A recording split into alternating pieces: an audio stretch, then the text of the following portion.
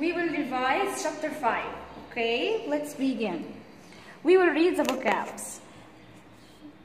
Our house, my cat, our party, our and my and our.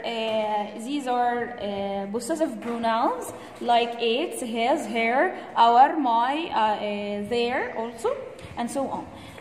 My dad, this is me. Me means here I. He introducing himself by saying me.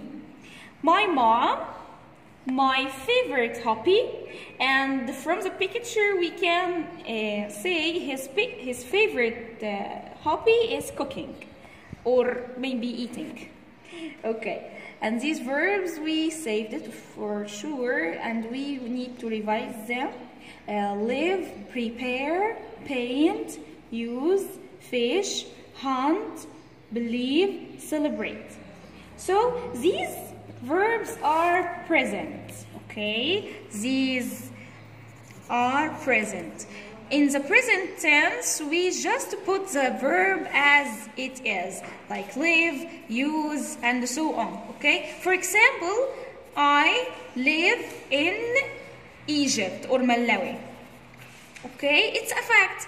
I really live in Egypt in this time or in the present, okay?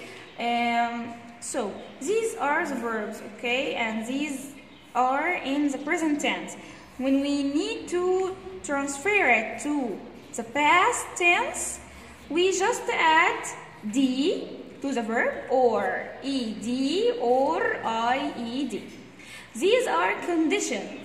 And when can I add d or ed or ied? Let's see. The verb ends with e, like live, use, celebrate. We add d. So the verb ends with e. I will just add d to transfer it to the past. Like this. Live will be lived. Use will be used. And so on. Ed. I will add ed when the verb ends with consonants letter. Like hunt. Like fish. Again, fish. It will be hunted. By ed, by adding ed. It's like this in the past, okay? Someone hunted and it's over, like this. Fish will be fished. What about ied? Ied, we just add it when we have a verb with y, ending with y, letter y, and preceded by consonants letter. Like what? Like the verb cry. Cry here ends with letter y, and before letter y we have a consonants letter. So we will remove letter y and add ied. Like this. It will be cried. Okay? In the past. So we need to make a paragraph about these verbs in the past, about the ancient Egyptians, okay? And it will be a task. I will talk about it later, okay? Let's move to lesson 2. Lesson 2 is about reading. It's about also the regular verbs. We add d or ed or ied to transfer it to the past because there are irregular verbs. What does it mean by irregular verbs? It's just a verb. We can't add d or ed or ied to transfer it to the past. We need to save it. Like, for example, go. It will turn it into the past. Will be went, not gold or something. No, we can't add here ed. We will just save the verb. Okay? Like what else? Like write. Like the verb write, it will be wrote. Okay? We can't also add ed. No, we just need to save the word or the verb to know the past form. Let's read. Live in ancient Egypt.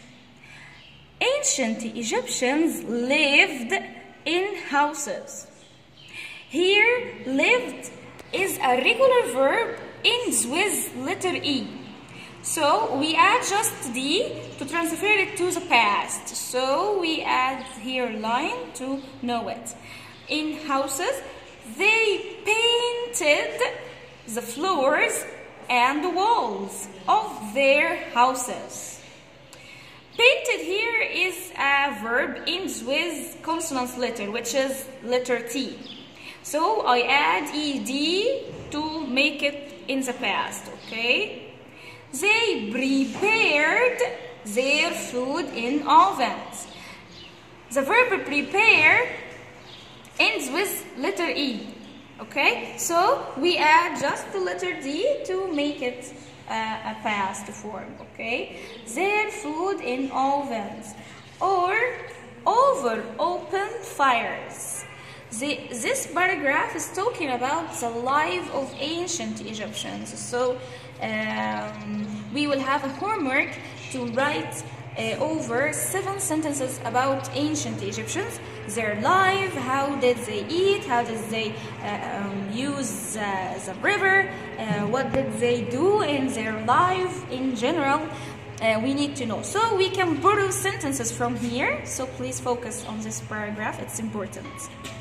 They prepared their food in ovens or over open fires. Most people use the brown dishes, but very rich people use the dishes with paint. The verb use ends with letter E, so we add D, so we need to underline it.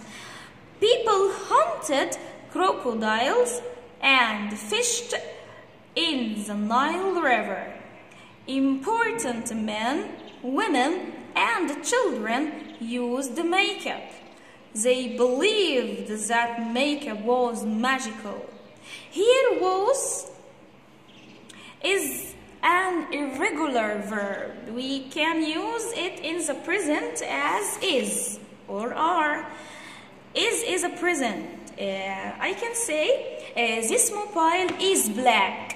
Okay, but when I need to make it in the past, as example, I had a mobile and it was black. Okay, in the past, something in the past and over. Okay, it was magical. Ancient Egyptians believed in many different gods, and the gods, Ra, for example, was the god of sun, and Nut was the goddess of the sky. How do we know about life in ancient Egypt? Because the ancient Egyptians painted pictures of their daily life on the walls of their tombs. We call these pictures hieroglyphics.